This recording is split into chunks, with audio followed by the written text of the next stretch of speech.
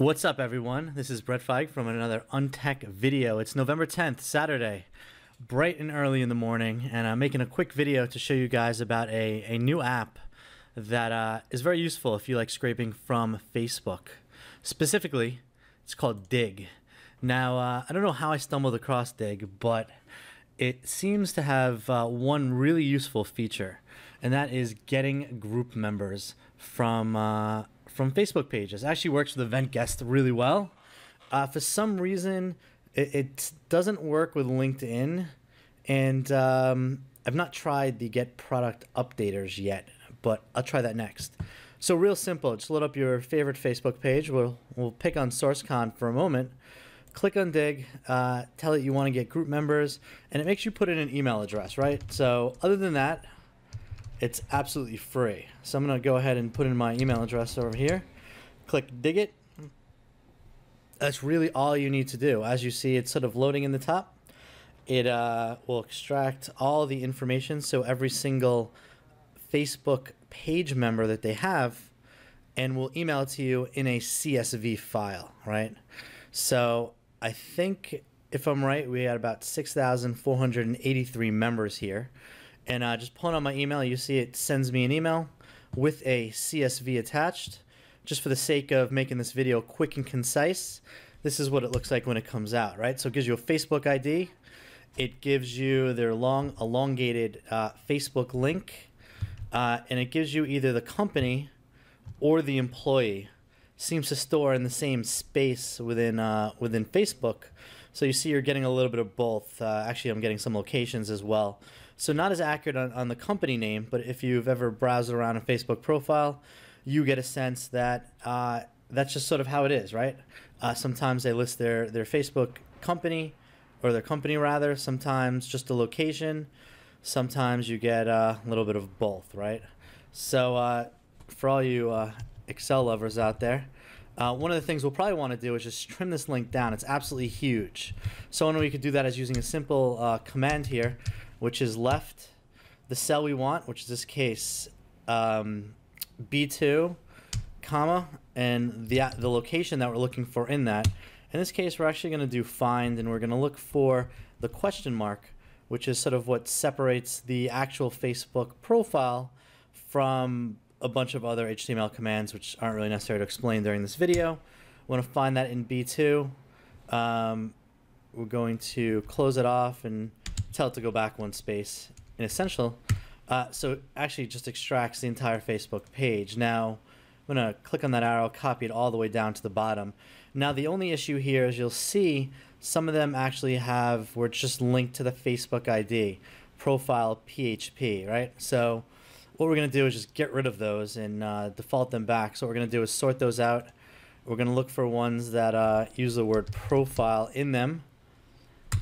Extract those down. Now it's just the ones that we want, and instead of truncating that, we're just going to use the original link, right? And again, take all that. Let's just copy it all the way down to the bottom. Take off filter, and there you go. Now you have a column with a concise, when we have it, Facebook page, and a long link with their Facebook ID, which also links back to their Facebook page when we don't have it. Just to test it out, let's copy one of these. Go into a browser, load up a new tab. Let's give that a try. Let's just paste that in here. Actually, let's add a new tab there. Let's paste it in. Let's make sure that link actually works. And it does, right? Facebook works perfectly.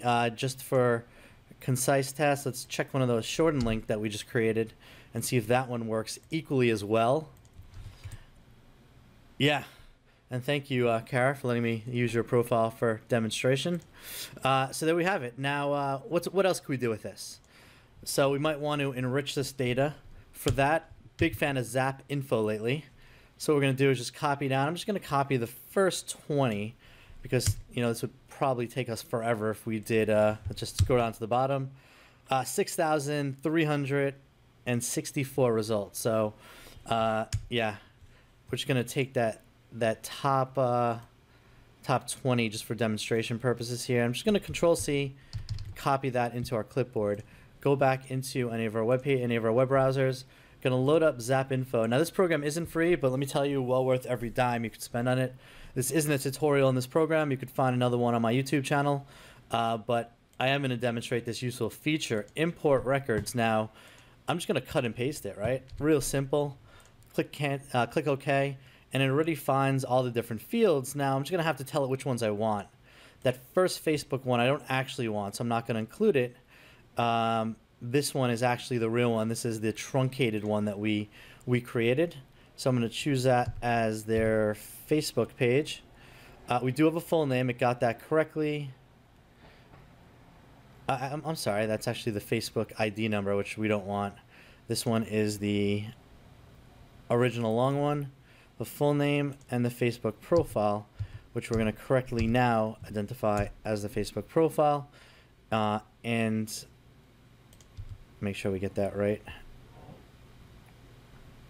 Facebook profile and the company, which is really company and location, but the way Zap Info enriches, you sort of need name, title, and company as sort of the bare minimum.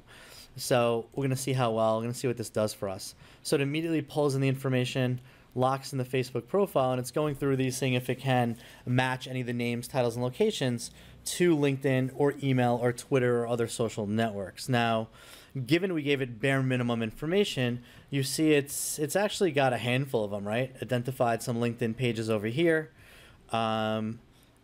which we could actually enrich any further. So to do that, I'm actually just gonna filter it. I just want to see the ones that actually have that it managed to find a LinkedIn URL, right? So that it's not empty. I'm just gonna apply that here, this filter. So here's all the ones that actually have found their LinkedIn. So I'm going to tick the first 4 of them, and let's enrich them further by clipping their profile. It'll give us options here. Given we weren't able to get a lot of information from their Facebook profile the first time around, let's go with their LinkedIn profile. Let's tell it to wait. Generally 5 seconds is ideal. I'm going to drop it to 3 for this tutorial video, but if you're doing this in high volume, don't do that. So as you see, it's actually going into each one of the LinkedIn pages and pulling out any information it could find automatically. I'm actually not even doing anything right now, right? And you could actually see it in real time, kind of scroll through each one, check the contact box, and then scroll to the next one. Let's let it run for one more, just for the hell of it. And as you see, it's about 2 seconds each one, which isn't bad at all. So we're done. And this window should automatically close on us. Oh, sorry, has one more left to do. Picking on Barcelona, Spain today, apparently. And there you go. You can see the ones that we've just enriched. And it will actually try to enrich those further. So now that it found it, it's actually finding their email addresses right here, where before we didn't have that. And if I look into the actual profile, it found it righted the company, it righted the title, it got location, it got an email address, looks like a work email address.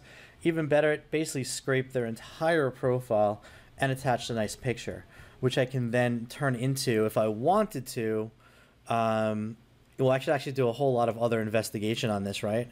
So I could look them up on any one of these services just by click on the box. What I've really been liking is they integrated True People search into this, which is usually good at finding contact information. Of course, on my live video, I picked the one that obviously failed, but it links in with contact out as well. So if there are details around contact out, it'll pull that in. But let's see if we can. Obviously, this one, it's not going to work for those other searches. Let's see if it'll work on one of the other ones that has a more traditional name. Let's take a look at Dave over here, and let's see if we can enrich it a little bit further with True People search. Really cool. Found a bunch of Daves. Given this profile, we know that he's from Grand Rapids. Let's pick the one that looks the most reasonable. What do we have? Unknown. And he has one from Norwalk, but also lived in Michigan, or has roots in Michigan. It's a very good question. I don't know, let's try this one. Let's see what that goes. And it did find us a landline and an address.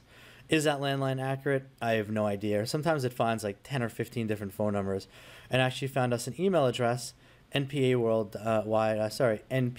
aworldwide.com, which when I scroll back to the original one, let's close out this screen. It looks like it's the right one. So this is probably the right person. And if I wanted to scrape his details and address, I could simply just clip it and it'll extract it into a record. It actually realizes that we have a Dave, which is perfect, and will allow us to combine that clip. So now when I go back to here, let's go out of Dave and go back into Dave. It will have already, incorporated his phone number into everything here. Now, does it incorporate his address? It's a really good question. I don't know. I don't see it here, so maybe it doesn't. Then again, I don't know how many people are watching this or really care about doing, manual mailings.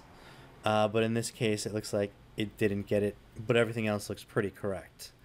So that's pretty easy. That's how you go from Digit into extracting all the information from a given from a given Facebook group.